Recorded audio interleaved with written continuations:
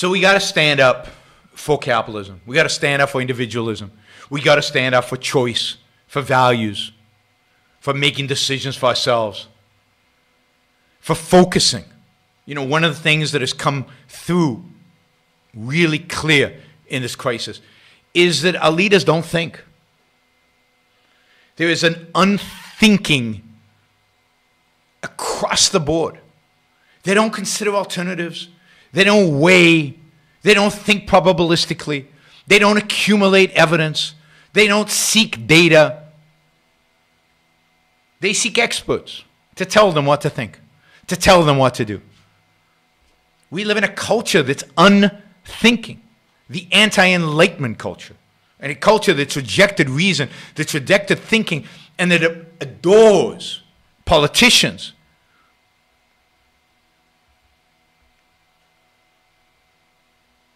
Adores politicians.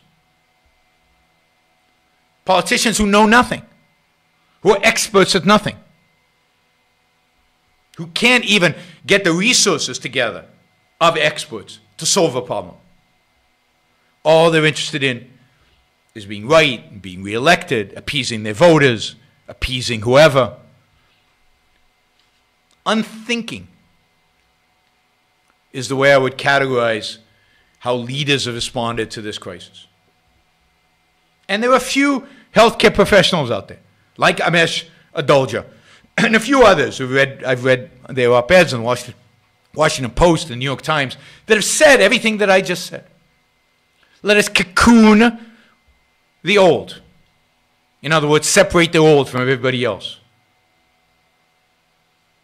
Don't shut down the economy. Don't keep everybody home. Cocoon the elderly. Test, test, test. Identify people with the virus. Isolate them. So it's a lot of work, a lot of planning, a lot of logistics, a lot of thought.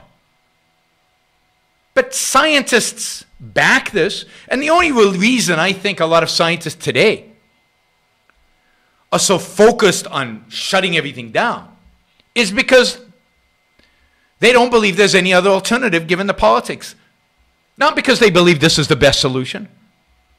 I mean, one of the things I've heard is that a lot of them are afraid to speak up.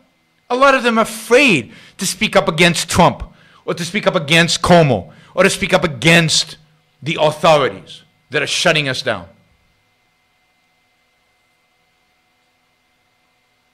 Fauci is not a model for this at all.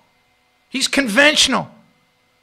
And I don't get a sense that he knows more than anybody else, or that he's thinking more than anybody else. He's within the administration, somebody who's at least honest enough to take it like it is. But I don't see any solutions, any alternatives, any interesting things. I would take Amesh a million times over Fauci any day. And I think the number of scientists who are being interviewed about this that are far more knowledgeable and understanding than he is. And he's in politics, so maybe he's super knowledgeable and super knows everything. But he's in politics, so he has to stay quiet. He has to follow. Yeah, on certain things he could contradict Trump, but don't go too far because you'll lose your job. The CDC, there's plenty of evidence to suggest that the CDC wanted to do things very differently early on. And basically Trump silenced them and shut them down to prevent them from doing the things that needed to be done. Yes, I love to yell. What can I do? I tried before not to yell, and it came right back because some of you guys are making me angry. I mean, this is not rocket science. But if you're a collectivist and you don't want to think for yourself and you want to just buy into the rhetoric that's out there, this is what happens. And let me tell you, you should be enraged. You should be enraged by what has transpired in this country over the last 3 months. Not sit at home and twiddle your thumbs.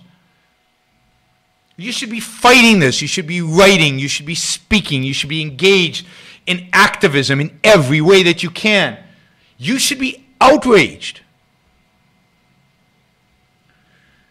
You know, we're going to get to the point where the individual rights of 300 million people are constrained, not a little bit, not by a little bit regulation here or there, but where we're kept at home because our politicians are cowards and are non-thinkers, anti-thinkers.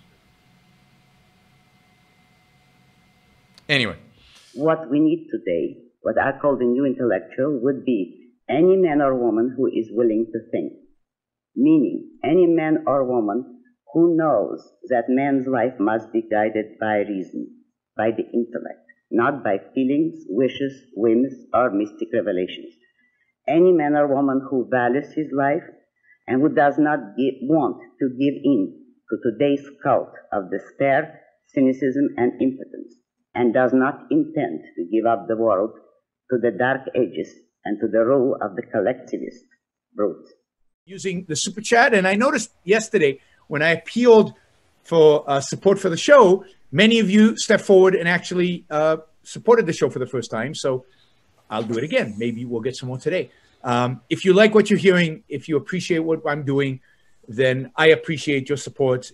Those of you who don't yet support the show, please take this opportunity. Go to yaronbrookshow.com/support or go to subscribestar.com, Yaron Brook Show, and make a kind of a monthly contribution to keep this going. I'm not sure when the next